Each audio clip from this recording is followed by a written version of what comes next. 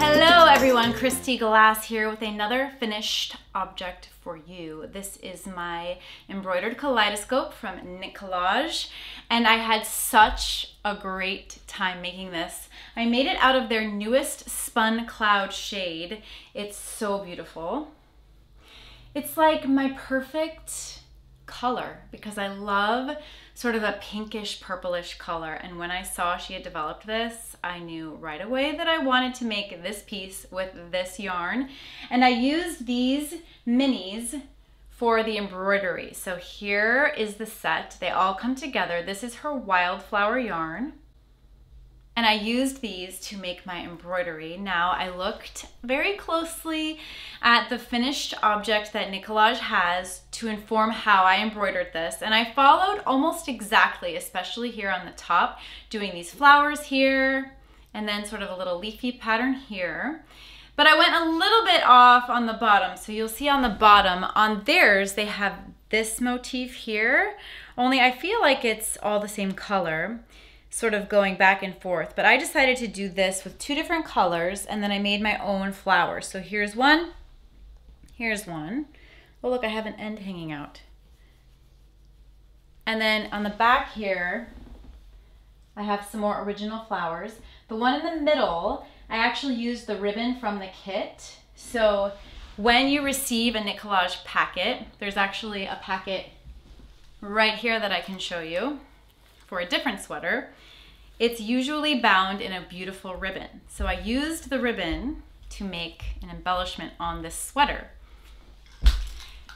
I made mine cropped, which was right. I had 2 skeins to work with. I did the smallest size. I just had a little bit left over.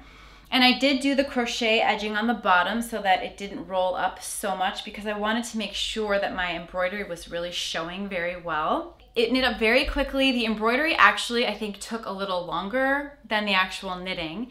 It is a wonderful beginning sweater project. Now, depending on when you're seeing this video, you may not have a chance to get this exact kit. So it's really important to pay attention to Collage because Collage has spring and fall knit-alongs in which they drop between 4 and 6 patterns and kits to go with it. They're for sale for 1 week only. And when you opt into the Collage knit-along, you have access to all of their teachable links, all of the patterns that are offered in the knit-along, and then depending on which one you decide to knit, 1 or 2 or 3 that you decide to knit, of course you can join in on their Zoom knit nights, see all the videos for the pattern support, all of that. So many times people will see something that I'm wearing and they want the pattern, but if it's Collage, if you missed that 1 week time frame, then you're not gonna have a chance to get the pattern. She may release it sometime down the line, or maybe it will be up at the next knit along, so make sure you're following Collage.